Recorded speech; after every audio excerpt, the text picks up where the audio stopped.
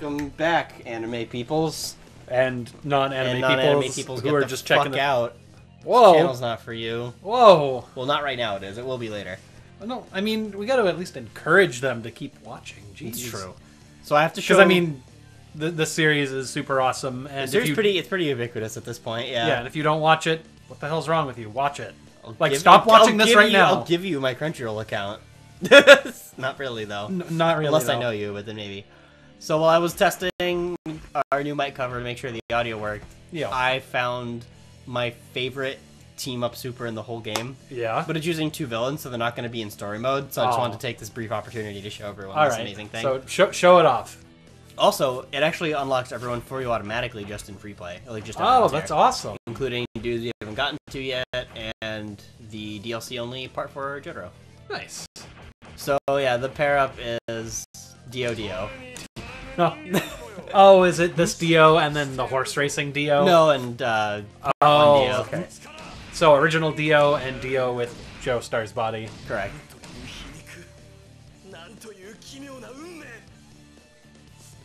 Oh, this is so exciting. Also, on the stage select screen, it actually tells you exactly what the hazards are, which is really useful. And there's some that I don't think we actually do in story mode, like the Death 13's Nightmare World, where he actually appears and attacks people. I don't think this appears in story mode at all. Probably not. That's another good one. The Part 5 Coliseum, where Chariot Requiem eventually shows up, and if you get near it, you fall asleep. Oh boy. But I'm just gonna beat him up till I get a super and try to land it. All right. It's sickest. really good. Yeah, the sickest and the strongest. He's not wrong. Oh god, I'm dying. Oh, don't die.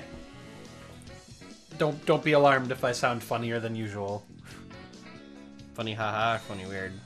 Both. Okay. I don't know, maybe I'm trying to step up my game while I'm feeling sick. Yeah. Which is the worst time to be doing it, but fuck it. That's true. So there's actually like intro dialogue for 2DOs. Oh great, now they're teaming up.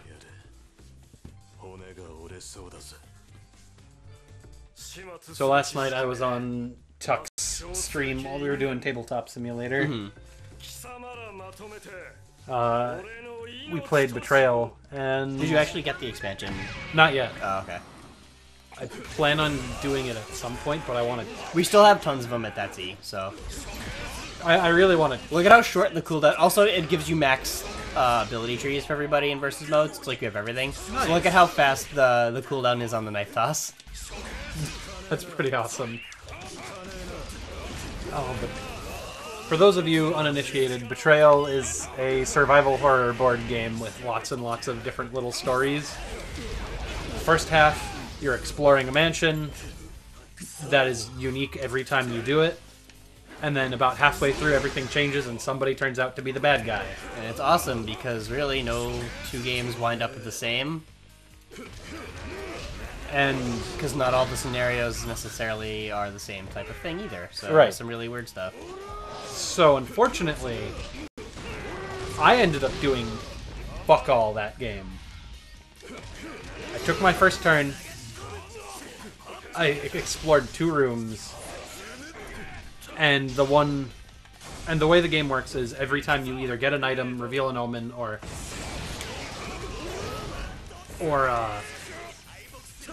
run out of movement, your turn ends. So I hit a room, an event happened, I got stuck in web. Okay. And I failed the strength roll to break out of it. And I continued to fail for the next 3 turns. Isn't that fun? I remember we had one time, I forget who I was playing with, but we got the one where there's gas filling the mansion, and you have to play a certain key string on the piano to get out. Yep. But it's like an intelligence check to do the piano. Yep. I think this was a Becker, because I think it was down to me and Tuck still alive. And, like, we had the first aid kit, and the way that game works, you can pass it around. and like use it again. Yep. So we were keeping alive on the poison that way, and just like doing our 10% dice rolls until we eventually won. Oh. So it took like 20 minutes of trying. All right, let's see if I can land this. He needs to not be blocking though. Come here, you fucker. Get over here. Come on. Quit being a wimp. Quit being a weenie. Stop blocking like a Where's he big hero. going? He's like, nah, I don't want this. Oh, he knew a power-up existed because he's psychic, and so he had to go get it.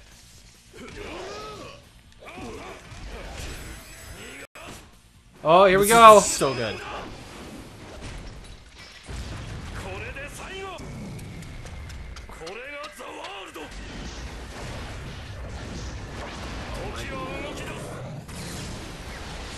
Oh my god, that's so fucking cool. That's so good.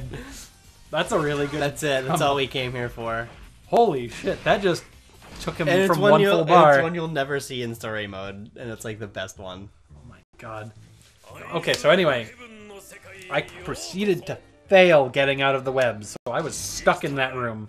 Everybody else was like flung to the far corners of the mansion. Was it kind of like the situation we were in, where like you could keep trying, Yeah, but you just have like a almost 0% chance of getting it, so you just kind of. it wasn't an almost 0% chance. I just kept fucking up the roll that bad. Oh. Every time. Like it was a roll that's winnable, but It's easily winnable, but I kept getting blank sides on the dice, which is 0. So by the time I broke out, the traitor had been revealed, and it was Tuck, and he was playing the old man, and it was the scenario where he turns invisible, and his goal is to murder us all. Okay, I don't think I've had that one.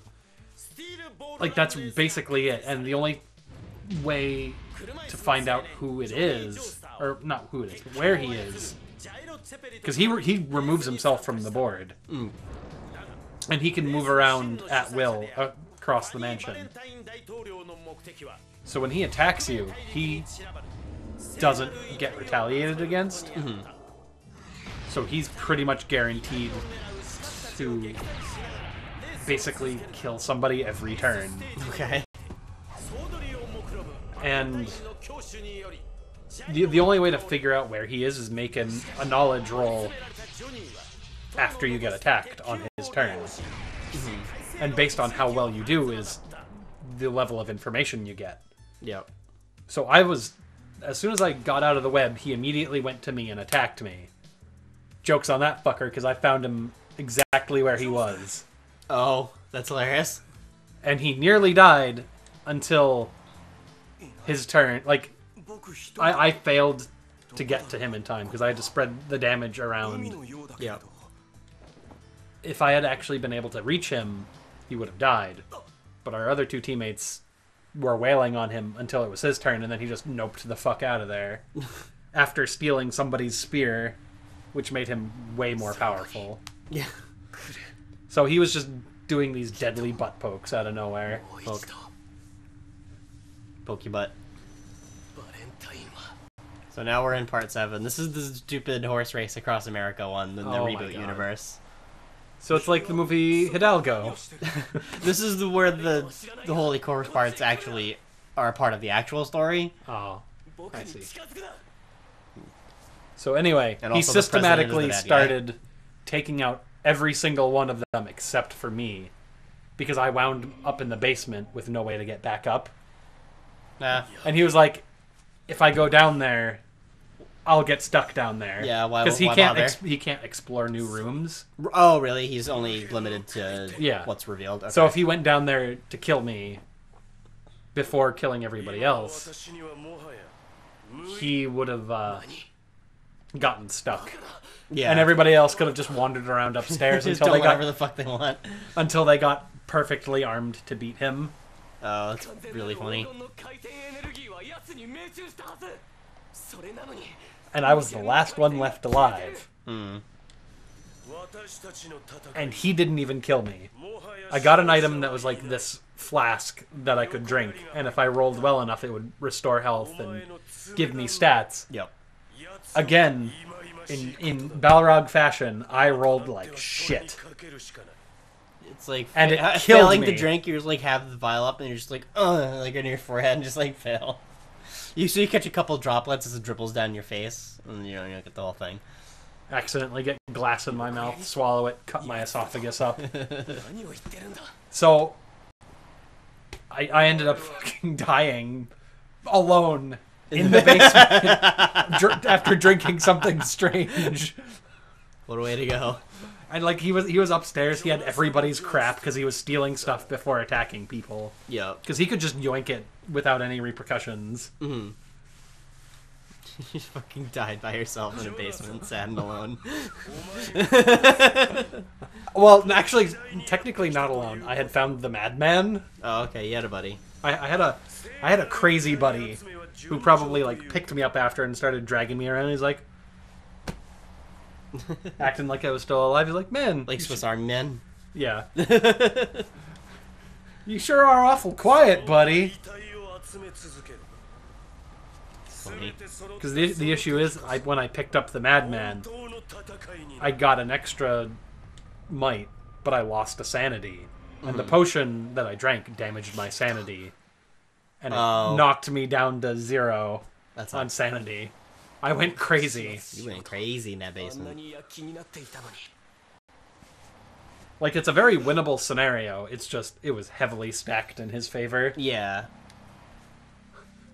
So the entire game, like, the game lasted like 6 or 7 turns. 4 of which I was trapped. And then the other 3 I was in the basement. Oh. Dying alone. Good job. You saved the world. It's a fun game, guys. No, that's actually the only board game I like, so. So, Johnny Joestar's stand is called Tusk. It lets him shoot his fingernails like bullets. And then, yeah, I don't know if that hurts or how fast they regrow or what. That's disgusting. Johnny, you gross.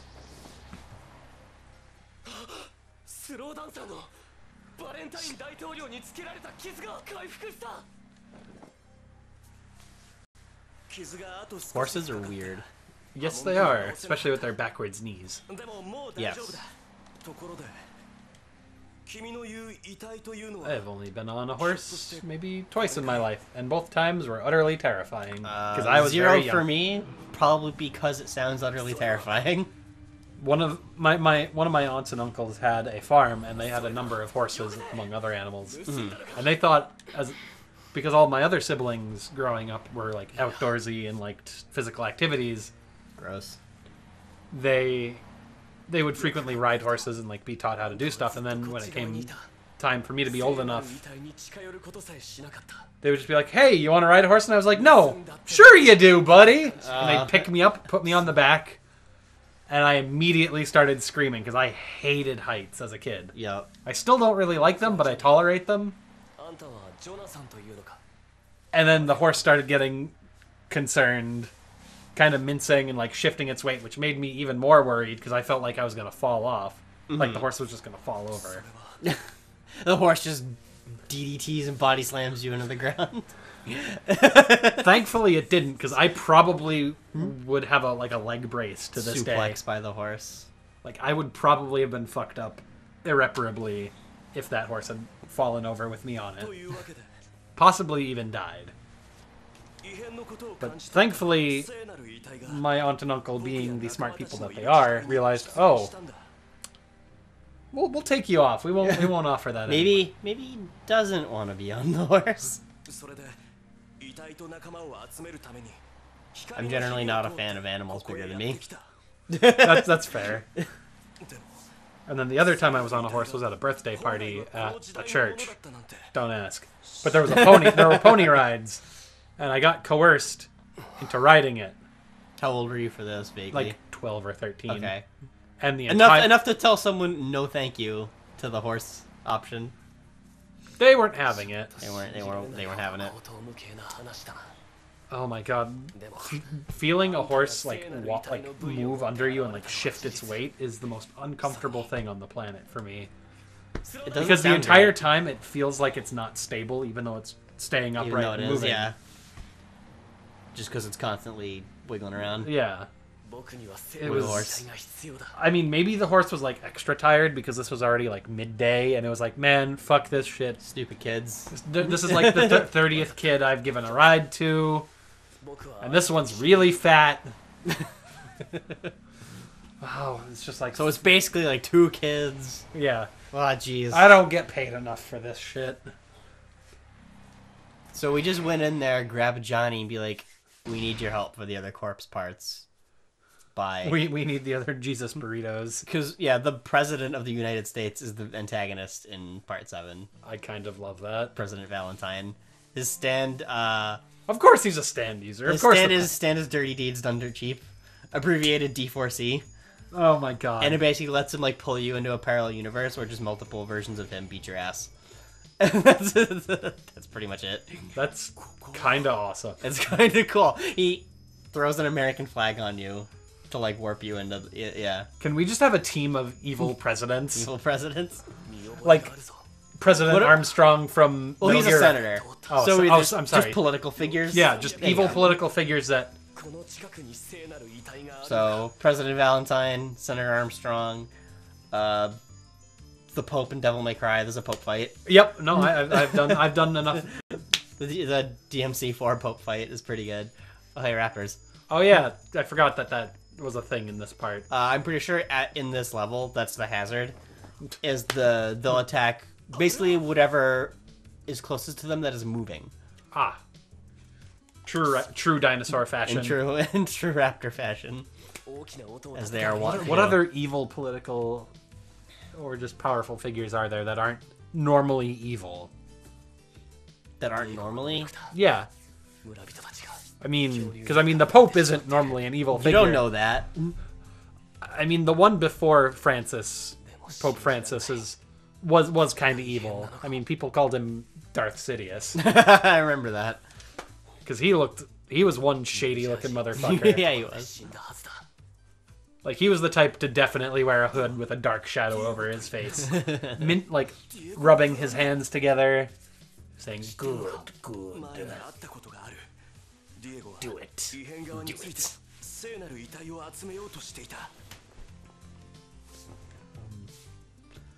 I can't think of any, though, actually. I mean, 3 is pretty good. Dude, I can't wait to play Rising. Oh my god. Because Armstrong literally says, "Make America great again." Oh my god. Oh, hey, speaking of video games, PlayStation Experience happened last weekend. There's actually some hot gaming news. Do tell, because I am out of the loop gaming-wise. Well, it's most of the shit I showed you. Oh, okay. Oh, yeah, that. It was basically like E3, but just for Sony.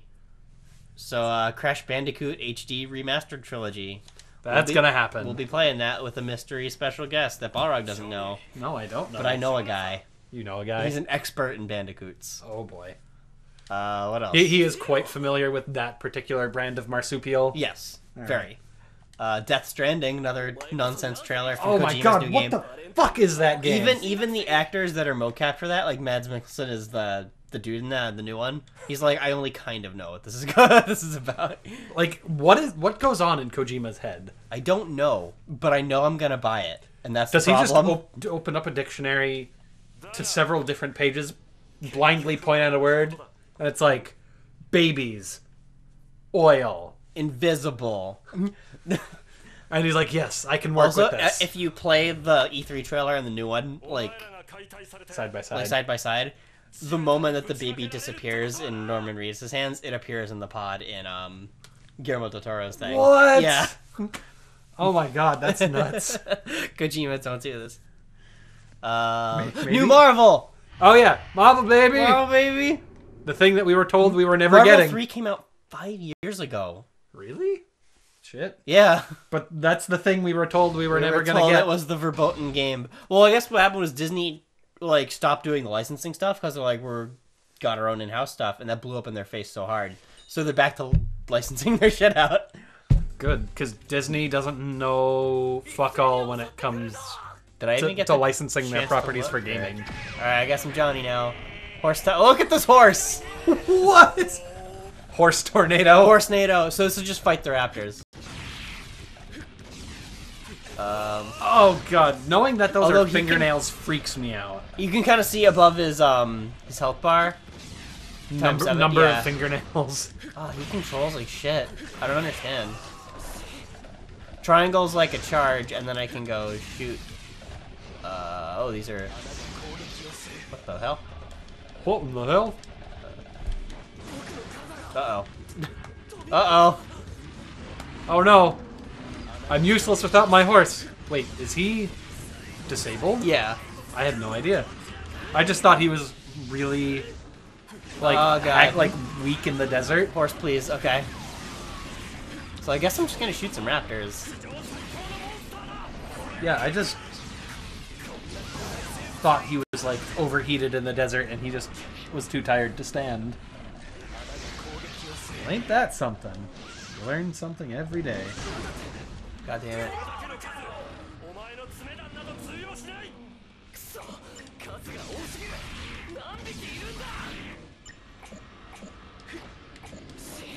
Well, at least he can dash.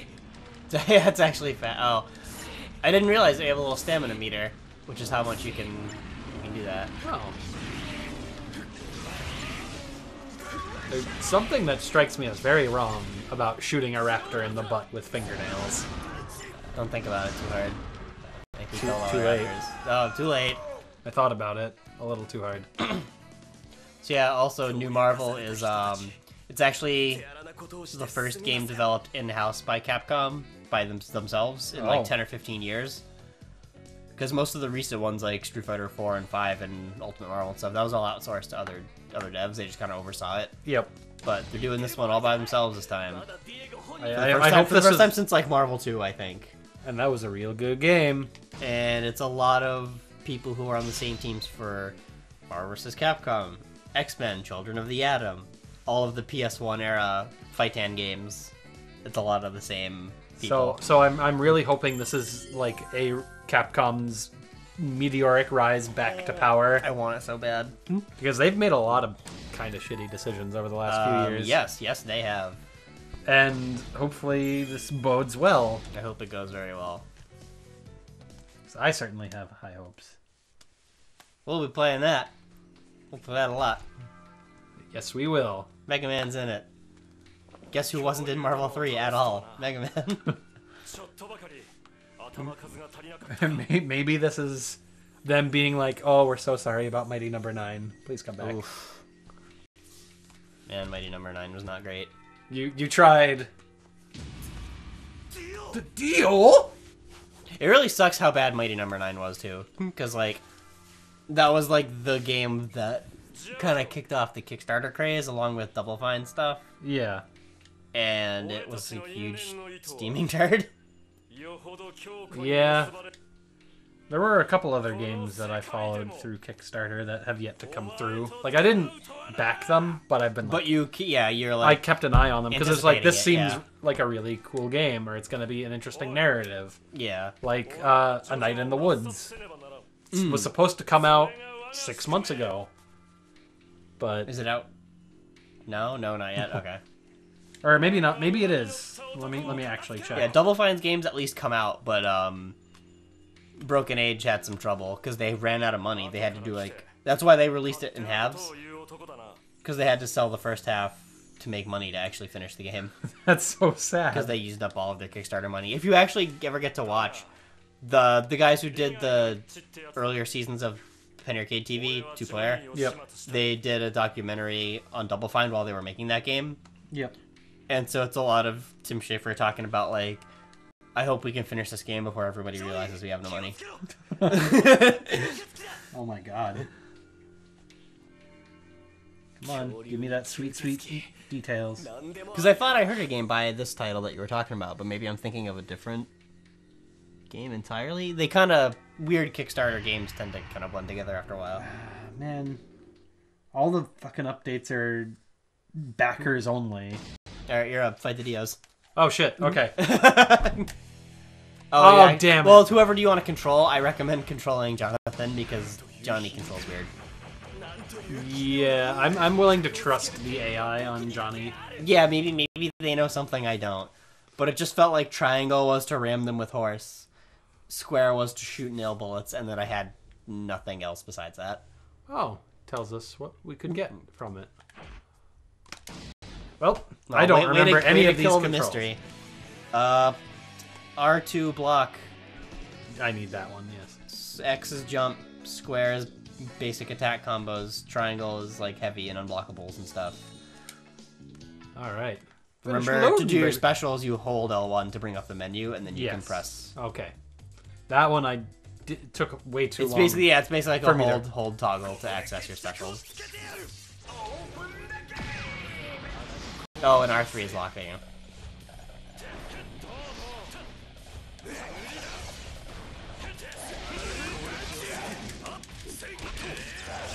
I really don't understand the logic behind Zoom Punch and how it works.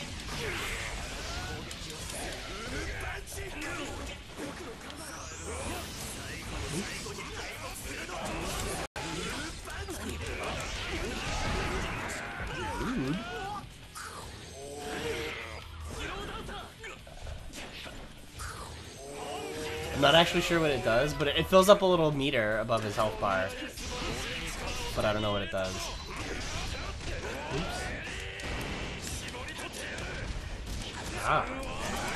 Alright then.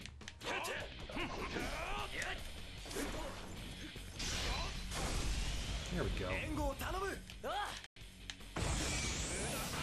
The really funny part to me about Part 7 is Gyro Zeppeli, his partner, basically has grills on his teeth, but this takes place in like the 1800s.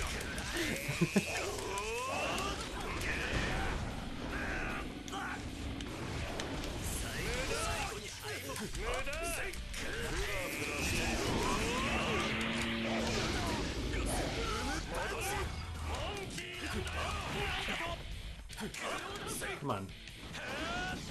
Oh, and L2 is the dash. That's what I was trying to remember.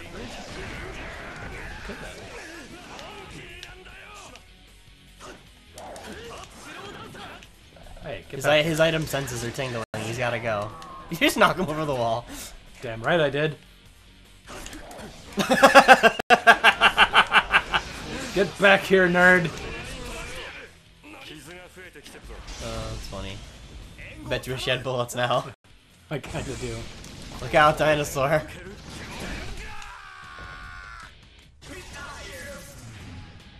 Alright then.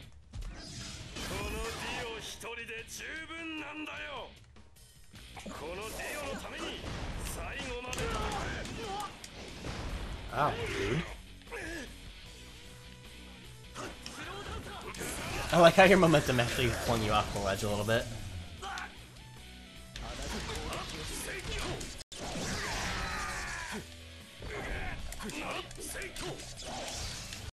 Hey, back here. I don't remember him having this spear thing, unless I'm wrong.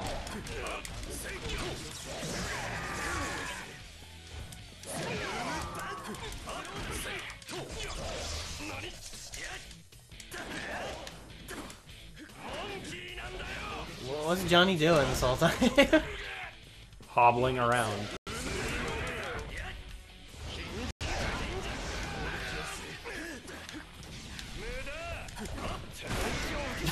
Rude. It's fucking Donkey Kong barrels.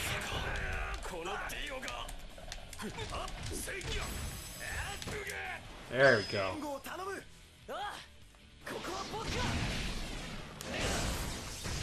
Sunlit Yellow Overdrive is actually like one of my favorite stupid super moves. It just looks really cool. It does.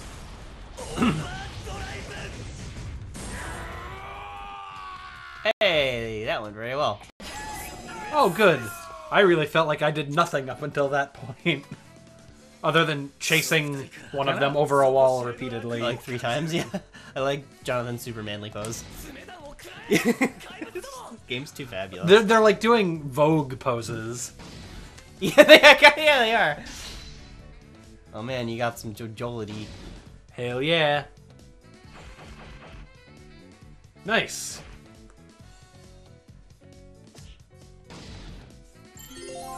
Bling. Bling. Hey, yeah, Dio costume and colors. Good, good, good. That's what we want. We'll continue the next battle on the next episode. Already? Wow. Time's just flying by.